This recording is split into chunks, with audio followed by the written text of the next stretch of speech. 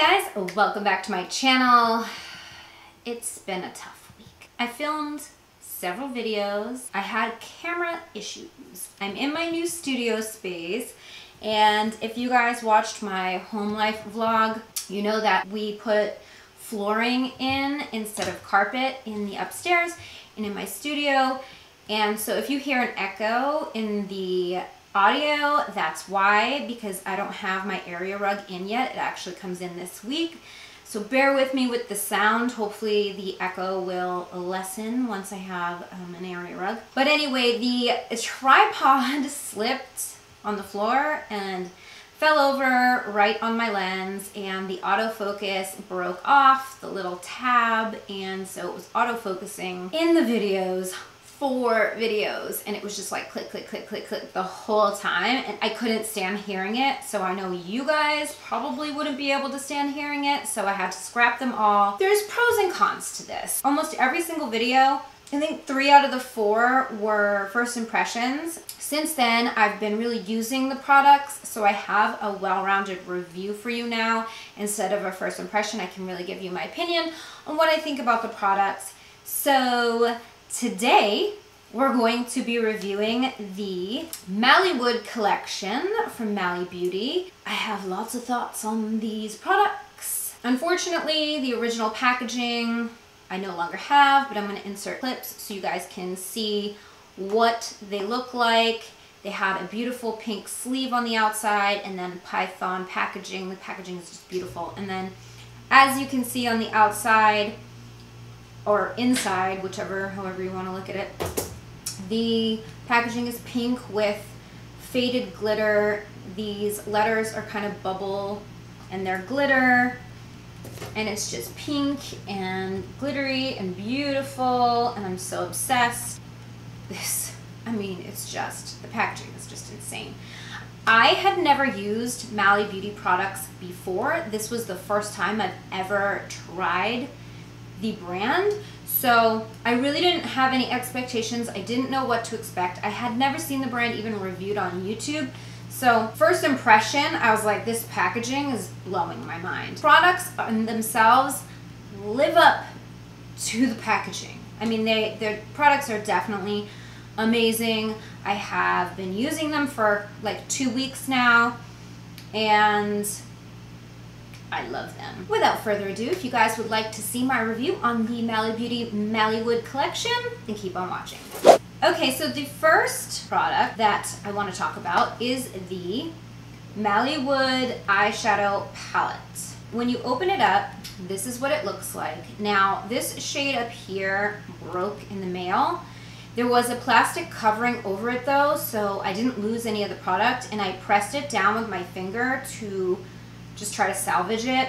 I think it was a very loosely pressed pigment because it's the most shimmery shade in the palette. So I just pressed it in and it was fine after that. But these colors, very warm, just so pretty. You get 2 mattes, 3 satins, 2 shimmers, and a pigment, I want to say. I'm just guessing just by like looking at the shades. These are my colors. I mean, this is an amazing palette. Like, I could take this traveling and just use this, and you can make day looks with this. You can make smoky night looks. I created this eye look with this palette. This is my jam right here, this red cranberry toned shade. I am obsessed. I love it. This color here actually was the only one that was a tiny bit of a disappointment to me. I mean, you really have to build it up to get the level of pigment that you would think that would be right on first swipe. I mean, it's so foiled that you would think that it would just come out and blow your mind, and it doesn't. But that being said, I think the nature of this palette, just by playing around with it, it's very user-friendly. So if you're somebody who's kind of intimidated by a palette like this with a lot of colors, or you don't like those like 15 shade eyeshadow palettes because you're just like, I don't even know how to apply all those, you'll like this. There are 6 eyeshadow shades and then a contour and a highlight shade, but I use them as eyeshadows, all of them, because the contour shade is the only shade that you can really use as a transition. And then This color here, the highlight shade, I have it in the inner quarter. That is so pigmented that you don't need to wet your brush and you do not need to cut your crease. Like I did all of this crease with that color dry on a concealer brush. Like it is amazing. That said, I actually ended up going in a little heavy-handed with this brown because I didn't tap off my brush, and I was able to blend it out so easily, which makes a palette like this, and all the shades like that, they blend out really, really easy, even if you apply too much, which makes them very user-friendly. So you can't really mess it up. You know what I mean? Like they're just, you can play around. If you go too much, you just blend it out. But if you want something super, super bold, you just gotta work at building it a little bit. So the only color that I noticed can go on pretty heavy is the brown one. Even this one here, I built that up for a couple minutes. But the shades are not patchy at all. It's not like the kind of palette where like it's not pigmented and you're like, oh, it's pigmented, but it allows you to really build the color to where you want to. I mean, the best way to apply shadow is to start with a little bit and build and build and build. And it's almost like the shadow forces you to do that. You know what I mean? So anyway, I really loved this. I thought she did such a great job. I love the formula. I love this color selection, and the packaging is just so pretty. I mean, just gorgeous. It's packaging, it's everything. Next up, we have the Waza Waza Ombre Highlighting Trio. I don't know about that name, but the packaging is the same. On the back, it gives you instructions on how to use it. It actually gives you a step 1, 2, and 3. We have a cream shade here. This is called Soft. And then we have medium and we have strong. Now, on the back, the instructions say that you take the creamy low-level shimmer, which is soft, and you apply it to your cheekbones and anywhere that you want a more natural glow.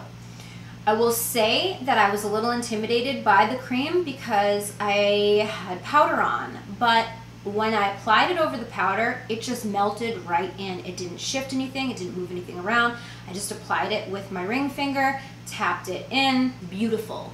It gives you that like glistening glow, like almost if you put like a lip balm on, but like a little more shimmery.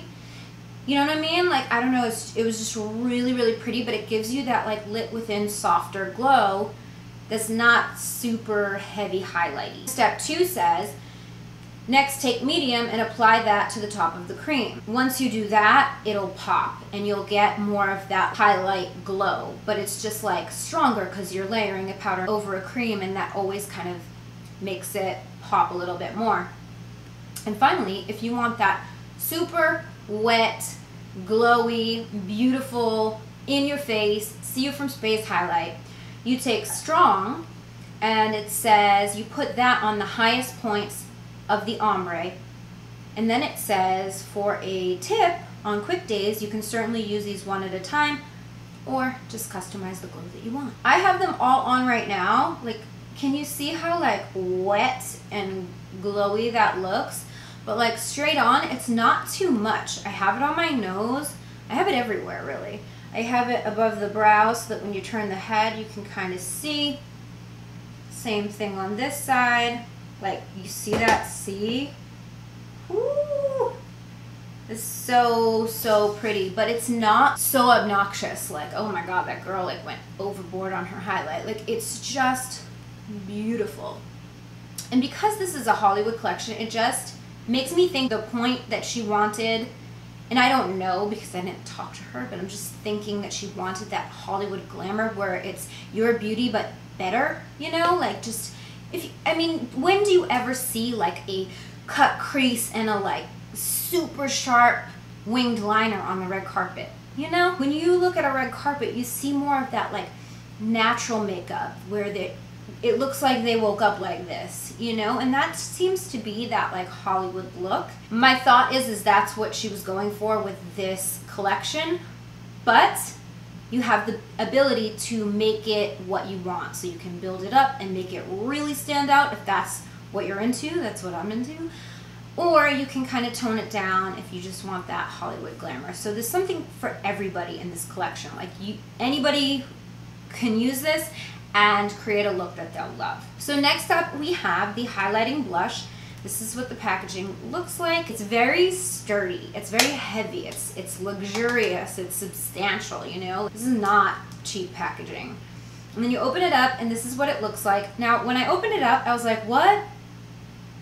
This is like a deep purple, and then a magenta, and a bright pink, and then a light pink, and then you have like a rose gold highlight, and then a gold, like champagne gold highlight.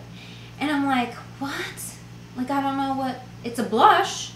So I just went in, swirled my brush around, and let me tell you what, I haven't seen a blush that I loved this much in such a long time. It just gives the most natural rosy glow, just fresh-faced.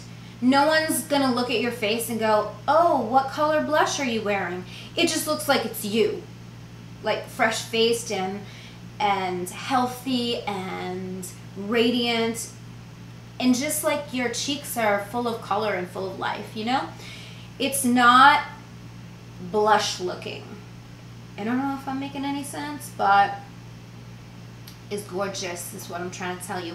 If you're like somebody who's like, I don't really like blush, but I like to look a little bit more alive, so sometimes I go in with a light, you will love this. It's very like natural.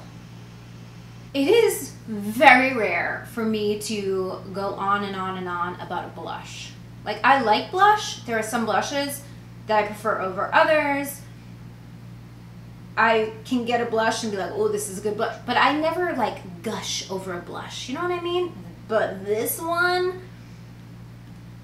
you need this. And this collection is limited edition, so you want to get your hands on this blush. I think it will look good on any skin tone.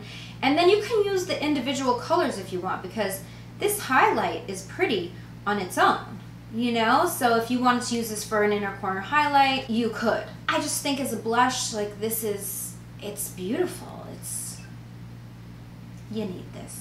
And then lastly, we have the Smoky Mama mascara. This is what the packaging looks like. It has this beautiful glitter top, the same pink packaging with the gold letters. Here's what the wand looks like. So I want to just tell you that the first time I shot the video, where it was like a first impression, this mascara blew my mind so much that I didn't even put false lashes on in that video. I looked like I had demi wispies on, and all I did was this mascara. This is a really, really, really good mascara, you guys. And I'm the first one to say, like, you don't need to spend a lot of money on a mascara. The drugstore has awesome mascaras for very little money that stand up to some of the most high-end mascaras. But this mascara is totally worth grabbing. I was not ready for the level. This gives you length, it gives you volume, it separates. It just made me literally look like I was wearing demi wispies. So I'm gonna see if I have a clip from that day that I shot it without lashes so you guys can see, because I am wearing lashes today. But I cannot say enough good things about this mascara. I am so 100 obsessed with this product. As I said, this is a limited edition collection, so I'm going to give you a little bit of information. The entire collection is exclusive to Ulta. The eyeshadow palette is $29, the blush is $28, the mascara is $20, and the highlighting palette is $32. I think that the eyeshadow palette that's a reasonable price for that. Normally I would say $28 for a blush is too much, but this, no. Not only is the packaging just so stunning, but like, look at the pan size on this. Like, you'll have this blush forever. This blush is totally 100, you need it. So then the mascara is 20 bucks. That's normal for a high-end mascara, and it's awesome. And then $32 for the highlight. You get 3 different highlighters, 2 powders, and a cream. The pan sizes are a little small. They're like a large eyeshadow size. However, I feel like you're still gonna have these for a long time. I mean, think about the biggest highlighter pans, how long it takes you to go through those, and you have 3 of these. So I still think it's worth it. So all in all, this collection was a hit. I loved it all. There were no misses here for me. They were all really good, which I'm pleasantly surprised.